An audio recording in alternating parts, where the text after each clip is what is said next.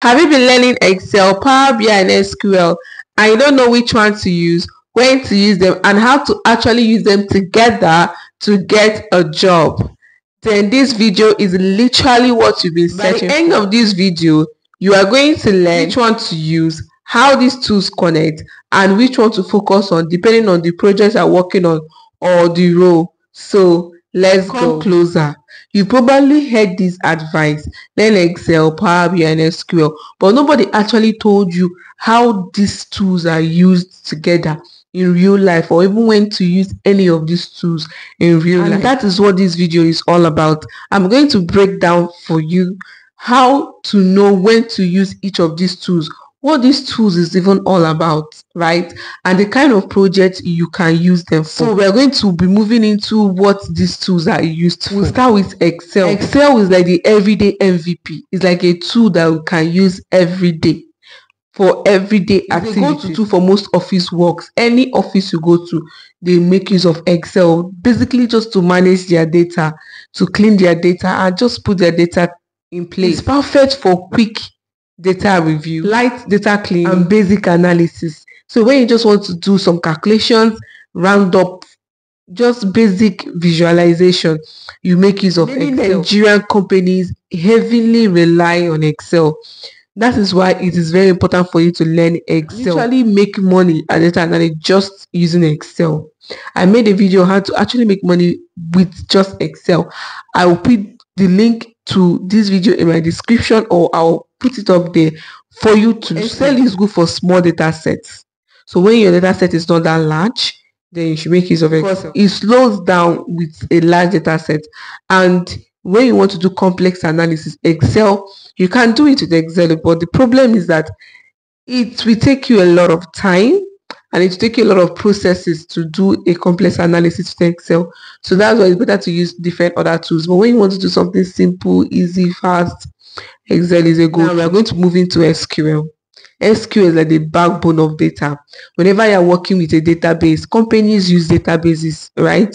So whenever you want to have access to a database, you want to collect a data in a database, you use SQL. If you're working with things like customer transactions, millions of records, SQL can take millions of rows of data, and SQL is what you use to extract data from a database. SQL is best for filtering large data, running tables, and aggregating results. So when you know you have to work with a lot of tables and you have to do so many joins between these tables to get your analysis done, then SQL is best for you.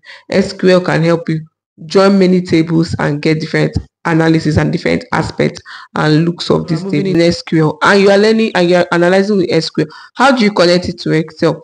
You need to learn how to do all these things. Now we are moving into the real life example of how to work with these three tools together. So now you can start with SQL. So you can use SQL to access those data, right?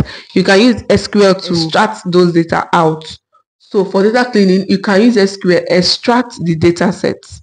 Okay, you can extract the data set from SQL and then put it in Excel. So I'm going to show you now practically how to actually extract data from SQL data sets, a table from SQL into either Excel or Power BI. This is SQL, and I'm going to show you how you can extract your data from a database to Excel. So this is a database, right?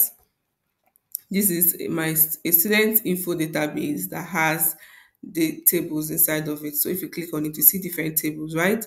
So let's say I want to extract this Adventure Works customer table out of this database to Excel. So I'm going to go and open Excel, and I'll show you how to extract this. So as I open it, then I'll go to blank workbook, and then I'll go to data, and I'll go to get data, and I'll go to from database, okay? And then I'll click on from SQL Server database.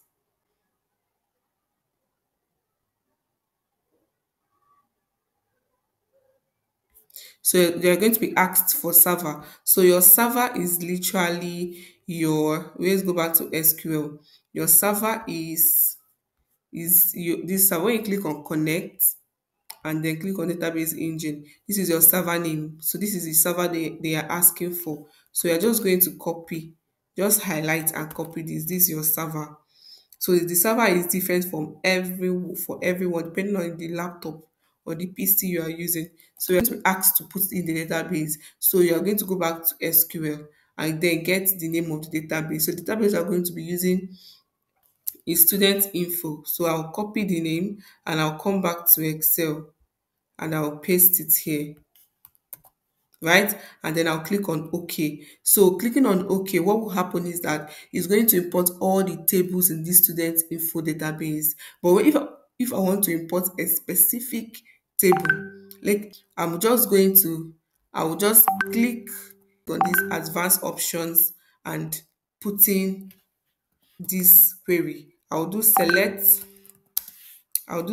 all from then the specific table name. So I'll go back here and let's say I want to import this table. I'll copy the name, then I'll come back here and then I will do what? I will paste it. So if I want to import a specific table, I will do select everything from this table name and then I'll click on OK. But if I want to import all the tables in that database, I won't put anything here. So let's import a specific table, then we also import all the tables in the database. So I'll show you how it looks like. So I'll click on OK,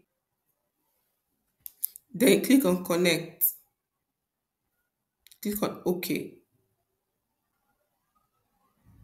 So it's loading now. See the table. I've imported the table. I can now click on either transform or load data. Okay, so let me click on transform so it can take me to the Power Query. It will take me to Power Query Editor. So you see, I have the table that I just imported from SQL here. Then let me show you how to import all the query. That's all the table in your database. I'll just go to new source and I'll click on database, SQL server, and then we'll start again, right, with the server name.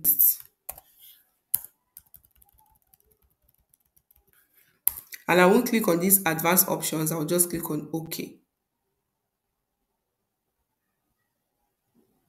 So you see all the table in that database is here. So I can now select the table that I want, okay?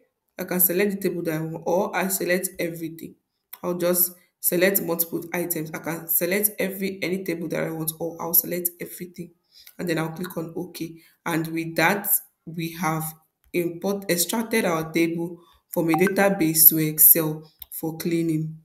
When you're done extracting the table from SQL into Excel or Power BI, you can now do your cleaning. So we extracted it into Excel.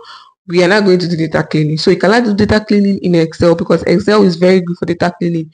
Remember, so you can do data cleaning in Excel. After you're done cleaning your data in Excel, you can now import it into Power BI. You just save it and import it. I'm going to show you now how to save and import into Power BI. So now I'm going to show you how to export data from Excel to Power BI. So this is all the data set that we got from our database that we imported from our database, right? Yeah. So if I want to export this data now to Power BI, close and load, then click on close and load. So it's going to load. So these are the different tables we have. These are the different tables in my database, right? So what I can do now is go to file. I'll go to save as. Then I'll, save it. So when you go to Power BI, click on Black Report